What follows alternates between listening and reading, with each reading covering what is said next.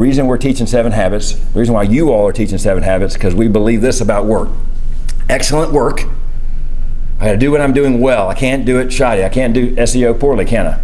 Can't sell real estate poorly, even if it's farmland. None of it. I can't not be good at what I'm doing, no matter what I'm doing. I've been given some menial task. I got to do it well, because I really don't have a right to talk to anybody if I'm not doing what I'm doing well.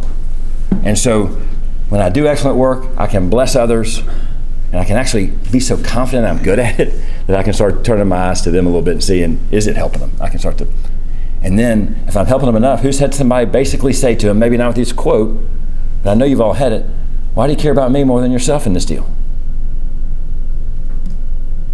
Just in the way we're working today. I know somebody said that about Taylor before. You're helping me do your work. I know you're getting behind on yours. Oh, why is that? Oh, they just invited her to tell them about Jesus, didn't they? When they say that, okay. Habits are like this. When you have the desire to do something, we have an awesome Easter service. He went to an incredible Easter service and knows Jesus better.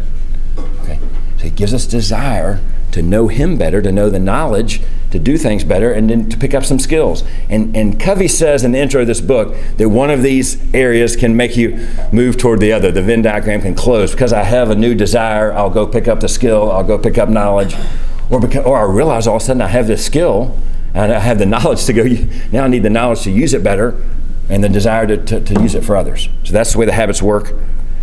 And then one last descriptor before we get the winning team up here, is this. He says the progression, we're teaching this so you can grow professionally and spiritually simultaneously. That's what Harry Smith said. But we have a dependence, and then we move to being fully independent. Now we know in Christ, we disagree with Covey slightly on this, because he's not saying this isn't true. He just doesn't make it perfectly clear that it is true. We are completely dependent. You've been chosen. You've been appointed. Your very breath is sustained by Christ. Okay, so we are dependent, but these habits, so then look at these, we've called them in practice, you have agency. You have choices. Today, he's given you those. You have free will, you have agency, so begin with the end in mind and put what matters first. And then that moves you to be ready to be interdependent, to more working with others and blessing people, and they're about to tell us what that means. All right, Will and Tom. So I used to work at Wonderman, actually, when Howard was there, and with Taylor as well. And then in 2020 started a company. We do outsourced bookkeeping and payroll for small to mid-sized businesses. And now I've grown from a team from 1 to now 3, and that's what I do every day. Yeah, I work for Deloitte, a professional services firm. I started in their audit practice. Quickly found out that was not the right fit for my goals, and now I work in their government consulting practice. We do basically technology implementation for the government, and get to work on local clients and state clients here in Tennessee and Memphis, which has definitely fit my personal goals better. But Will gave us a great intro. Today we're talking about this chapter on win-win, and it was a bit of a further stretch than some of the previous ones to get to a traditional devotional Bible study. It was very heavy on our work life, which is great, and gave a wealth of examples for Will and I today. But how we want to set this up is we want to tell you about the win-lose paradigms that Covey explains in this book. Then we want to give you a couple qualifications for how you can apply it in your life. And then finally, once we've given you those two, we want to talk through what the characteristics are of someone who can create win-wins in their life. So without further ado, when we look up at this matrix here, we have what Covey explains to be 5. There are 4 boxes here, but we want to just walk through quickly what each of these would represent in your day-to-day life. The win-win, of course, is something we'll talk about more today, so I won't cover it, but suffice it to say, it's all about mutual benefit. It's all about an interdependent reality that we understand so that we can go forth and respect people on the other side of the table. But as we open here, we do want to cover what these others look like in day-to-day life. So win-lose is traditionally how a businessman, a businesswoman will go into life. They will think of everything as competition, not cooperation. This has been dug into us in our lives through school, through sports, through approval of parents, and it's driven by the dichotomies that we see and how we picture our life. So it's our win-lose dichotomy. It's in Memphis the black-white dichotomy. In town or in the suburbs, IPC or Redeemer. You know, we have dichotomies how we view our life. So the win-lose is how many businessmen and businesswomen will go throughout in a competitive manner rather than a cooperative one. But moving on, we also have a lose-win. So this is more people-pleasing. In the book, Covey explains that managers typically will flip back and forth from win-lose to lose-win. They want to get what they want done, but they also would like to give a win to other people at their expense, maybe doing something else for them that's their job, as long as they end up in a win situation.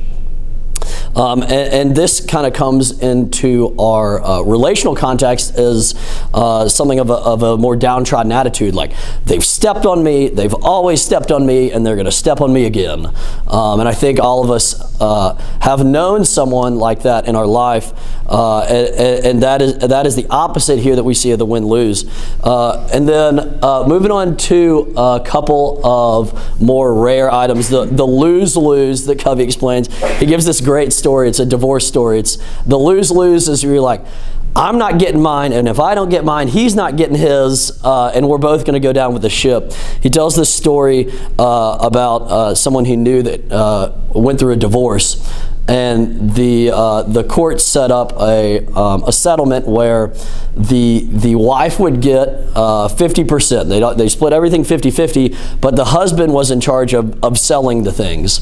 And so this wife started getting these checks for like $50, $25 with like the titles like jewelry, BMW.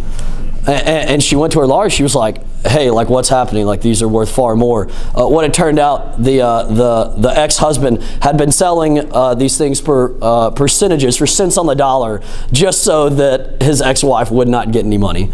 The lose-lose personified there. And then lastly, the win.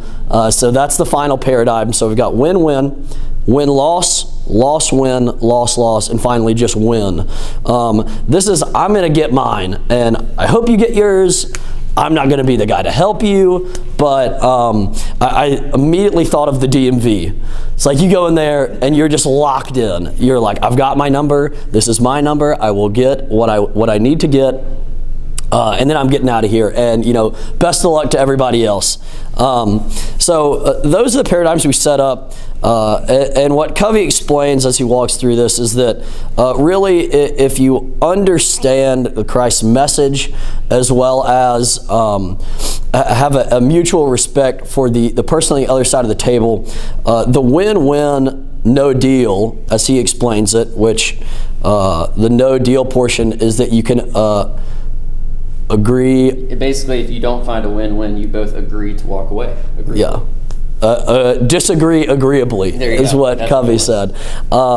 Is really the only way, but seeing that in a reality was tough for me, and so we wanted to present to y'all a couple qualifications for how you can understand the win-win, how it applies to your life. If you look at this paradigm, obviously you have in any sort of win/lose, any combination, you're at the center, and it's also very short-sighted. Win-win takes those and flips it on its head, and ultimately it's a total philosophy of human interaction, which is why we wanted to qualify what we're about to talk about. Where do win-wins happen? Because it's really easy if you're reading through the chapter to only see like in a business context. And we wanted to say, like, this is not just confined to the workplace. So this, like he said, is a total philosophy of human interaction. This can be just in your day-to-day relationships. You don't have to be in charge of a huge company who's making deals and have things be very quantitative and easily measured. This is very interpersonal, interdependent. And so we wanted to make sure and highlight that of where win-wins happen. And then finally, how do they happen? And honestly, this is where do we get the power for win-wins and to seek them? And that's where we wanted to talk through this verse. So 2 Corinthians 8:9, for you know the grace of our Lord Jesus Christ, that though he was rich, yet for your sake he became poor, so that you through his poverty might become rich. As believers, we believe that we do have everything that we need. And so if everything material was stripped away, we have the most valuable thing. We have the pearl in the field that's worth selling everything to go and get. And so when we have the power through Christ, through all that he has done for us, to actually outwardly seek the good of others, we can then approach relationships, work, in a real mutual beneficial way where you're concerned more about the other person than yourself. And also too, you don't want to fall in, I know for me at least, lose-win is a paradigm that I kind of struggle with, because there's a certain like people-pleasing to it, where you feel like if you're losing, it's Christ-like, and the other person is automatic. You have to lose in order for them to win. And Covey says that's not the case, and I don't think Christ would say that's the case either. It's a mutual thing where you're both coming together and seeking what's best for both, or no deal, you walk away. And so those are the two kind of qualifications we wanted to present before we get into the 5 dimensions of what this looks like and how to do it. Yeah, and I'll just add one more thing in there. Our qualification of where it occurs. If you read this chapter, it's interesting as someone in my position of life and career work. Covey's stories center around these high-powered business negotiations where he comes in for these massive companies and sees these huge changes that he makes. And I read it and I look at it, I'm like, I got my first team member who reports to me like 2 months ago in my career. Like I work for a firm with 400,000 employees. 100,000 of those maybe are in consulting, half of those in government. And so my understanding of what a win-win could be is not like I'm changing some large portion of the system, or even negotiating with our clients for simple additions to our work. And so the key for me in this qualification was the interdependent reality, which is the key to understanding the win. When you see the interdependent reality, meaning that every decision I make is not a solo decision. The decisions and transactions I have in my day-to-day life with my coworkers, with my analyst that I got 3 months ago, or with my boss, or just in Memphis around, those are impacted, and each of us leaves that situation with a feeling of either lose-win, win-win. The paradigms interact with each of our interactions, and what Will shared with us, that verse allows me as consultant level, which is like analyst consultant level in Deloitte, are the first 2 levels. You're just getting in there, and so it allows me to embrace the win-win and understand that my behavior can change with this paradigm and impact people rather than just the managers, the Coveys of the world. Yeah, so we get into the 5 dimensions of how win-wins actually happen in real life. And it starts with character, as you can see. It flows through to relationships, and then we get to agreements, support systems, and processes to provide definition to what it looks like day to day. And so we'll start with what character looks like and move from there. Yeah, so character, integrity, maturity, and abundance mentality is how Covey describes it. And Will and I, when we were talking through this, we were like, okay, like character, like we get it, like you got to be a good guy. But when we were thinking through it, this chapter boils down to, you know, can you define what is a win for yourself?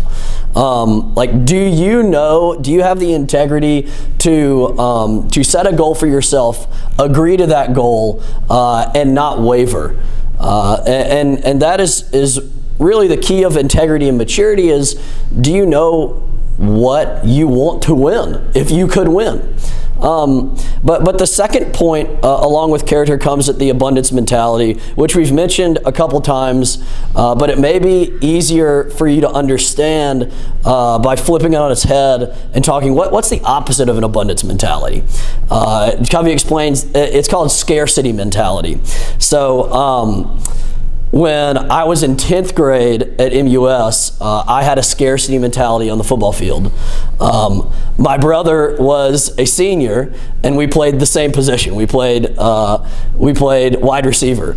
And so the scarcity mentality I had was every snap and every good thing that Sam does, that's worse for me.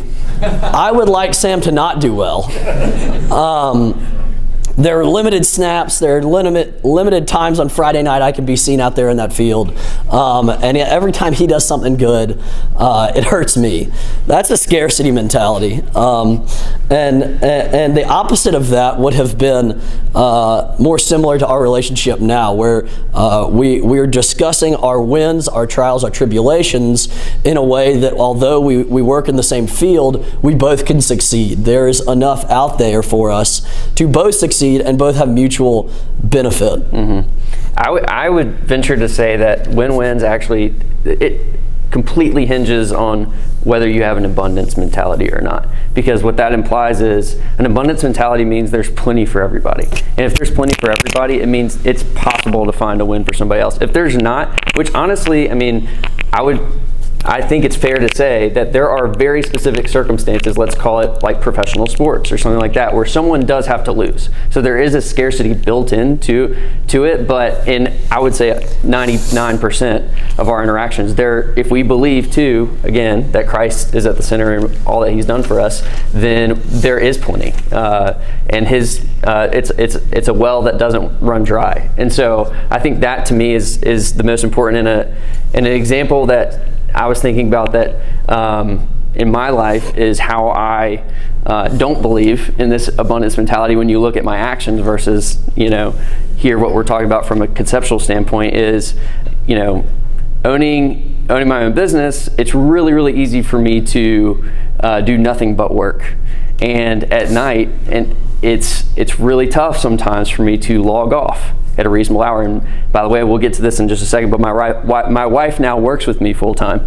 And so now it's even easier for both of us, we know that what's going on in each other's work lives, where she knows what's on our plate. And so it's really now almost easier for me to say, okay, I'm just going to work a little bit later tonight. But what does that say? What does that behavior say? It says that if I don't get this done, then something worse might happen, and then we'll lose the business, and then it's all this scarcity where it's like we're going to lose this thing that we've built, not realizing that logging off at a reasonable hour might in fact be the biggest win-win for not only her and I, obviously, but then my clients too. I come in the next day, I'm fresher. I have a really a better perspective and a more balanced mentality in that sense. So it's funny how that scarcity mentality really does. I feel like it's deeply rooted in us, and we have to fight almost to remind ourselves that no, we're living in an abundance reality. So. So moving from character, it flows into, the interdependence has relationships at their core. And so when we talk about relationships, this is a good summary. We care about the other enough to genuinely want a win-win, or we walk away if it's not reached. And I'll give a couple examples, both from this standpoint and also the next one, which is the agreement. So how do you actually give definition and direction to the win-win once you've both decided that you want it? And so, So as I mentioned, my wife and I, we worked together full time. It wasn't always like that. She worked at KPMG. In the back of my mind, I'd always known that, you know, I'd love for her to come and work one day. And we thought it was going to be far away. And so as we started conversations about, okay, what would this actually look like? You know, one thing that I think is important when you're looking for a win-win is timing. We had the agreement that until it is a win-win, it's going to be a no deal. And it's you know, obviously there's some level of risk when she walks away from, you know, our insurance was with her company. You know, what happens with that when it gets taken away? What do we do? Obviously, if she comes and joins and things crash and burn, like, we both are now looking for something. So there's a level of risk baked in, and so there had to be some level of support there. But then at the end of the day, I also, when it got to the point where we were having real conversations about it, I was drowning. Like, I really needed somebody, and I also had never been a boss before. And so it was almost like this ultimate win-win that happened where, you know, she had the qualifications, she was ready to go, and the timing was right, and I could almost, like, you know, I guess, have her as a guinea pig of what it would look like to have an employee. And she was going to be honest about my performance in that area, no matter what. And so it was like this, I don't know, it's just like ultimate win-win when I look back and see it. And, you know, obviously there's been like really, she sees the toughest days and the best days at the same time. And so, like, I would not want anything different, honestly, about our situation. But we had to be honest with ourselves about where we were along the way, or else I was going to try to get her to jump in way too soon.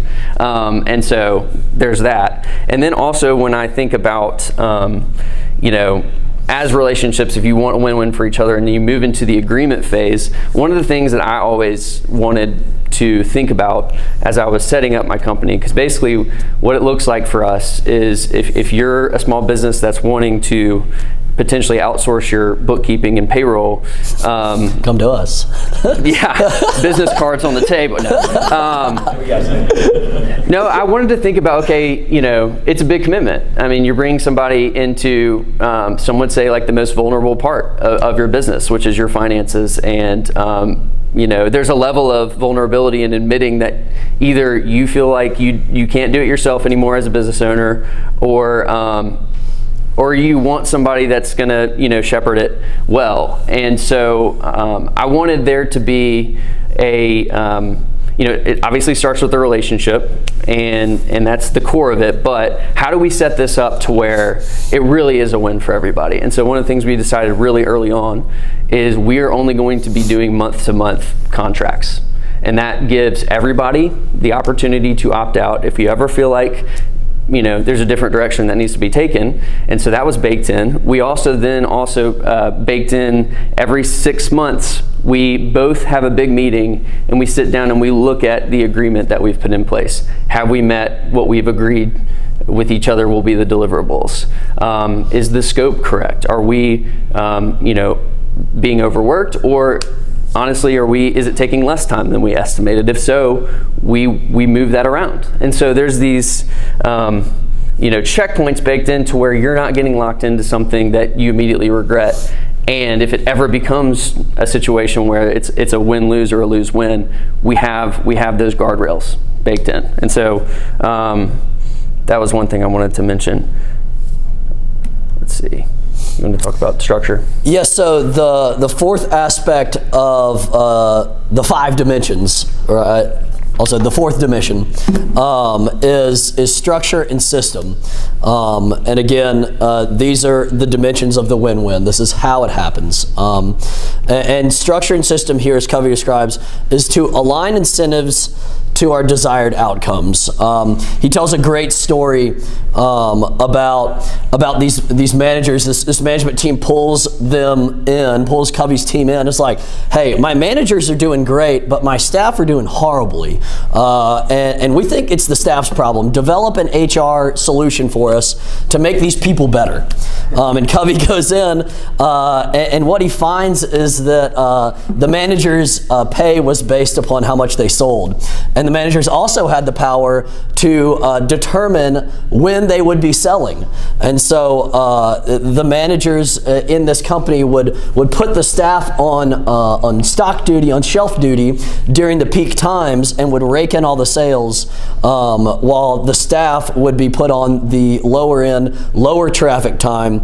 And Covey goes back to this head director and is like, hey man, the people are not the problem, the structure is the problem. But when you deal with the structures and systems that you interact with in your employee, in your day-to-day, both at work and in Memphis, where we see structures and systems all the time that we're quick to call it as bad, we need the Lord's help through the verse that we read to identify ways to positively interact with both the population in Memphis and the people that we are in, our bosses who can affect our pay, and the people below us whose pay we can affect. And to have a successful win-win, we must align the incentives correctly to our desired outcomes that we have. Yeah, and even taking it a step further in the chapter, he talks about how if you can be very clear about what the desired result is and how you're going to get there, and also how you're going to evaluate where you are, then all of a sudden you give whoever's working on the project the clarity and freedom to self-regulate, and they know how they're doing every possible turn. It doesn't depend on a manager who's sending the performance reviews. And so that's the ultimate goal, is for alignment and mutual benefit. And the final dimension has to do with process. I would say flow very nicely into what's going to be discussed in the next couple of weeks. So we're gonna leave it there. I would say that, just in summary, the way that we look at win-win and then all the different paradigms, it's really, again, easy to be short-sighted and put us at the center in everything that we're doing. And what Covey argues, and what I agree with after going through this chapter, is that ultimately you will lose unless you're looking for a win-win. Because in the long run, you think about the win-lose, obviously whoever lost in the deal is going to be frustrated, and that relationship isn't going to last once they realize what's happened.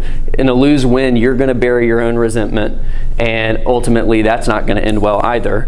And then in the other outcomes, you are at the middle of it all. And we know that when we're in the middle, things don't always work out in the long run. And so it's almost putting Christ in the center allows for us to be reminded of the abundance mentality that then leads to where we can focus on mutual benefit in our day-to-day relationships and, at work as well. And then time, what's the time horizon?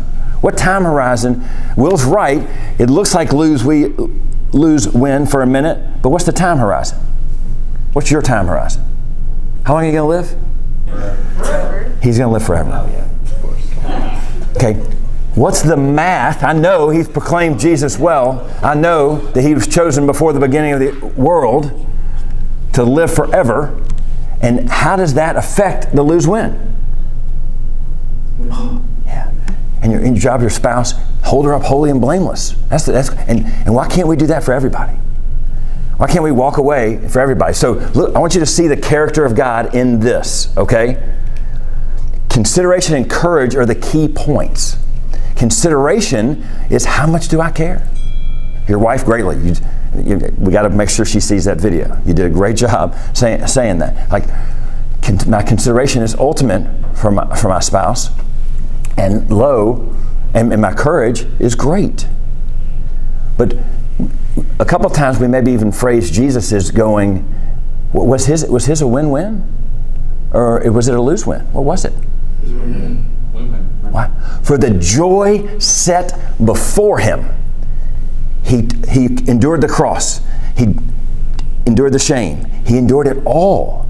And now I just want to, if I still have 3 minutes, let's look at the prodigal God right here. There's probably no parable that helps you understand the character of God and win-win better than this. The son comes. He wants all the money. By the way, he's the second son. There's all sorts of stuff going on here, and it means I wish he was dead. I wish Dad was dead. I want my stuff. I want to go. I want the money. Dad is now a thing. Okay, so that's what we do when we think about nickels. And what does the prodigal God do? God is the person here representing in the Father. What does he do? Take it. Was that high consideration or low consideration for his son? He gave him half his stuff. He knew, Joel, didn't he know, that wasn't going to work out? He knew perfectly, just like you know about your son.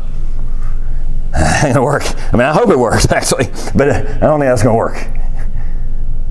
Highest consideration. He gave him half a thing. Was it high courage or low courage? Highest courage. I only need half my stuff. He can have it. Highest consideration, highest courage, and really kind of deal, no deal. We don't have a deal, so you just take it. It's really a deal, no deal, right? Take it. And how do we know? Because see, God loves you so much that he says, take it. See if that will satisfy you. See if those nickels will satisfy you. See if not treating each person the way you want to be treated, see if that'll satisfy you. See if you maximize this deal for yourself. See if that's going to satisfy you. Go ahead, try. He says, Romans 12:2, test it and you'll see. It's not going to satisfy you. It might for 20 years, but you'll be back. And then what does the gracious Father do when the son ends up in pig slop? He's laying around that pig slop and he says, man, it'd be better to be a servant in my Father's house than it would be to be here in this pig slop.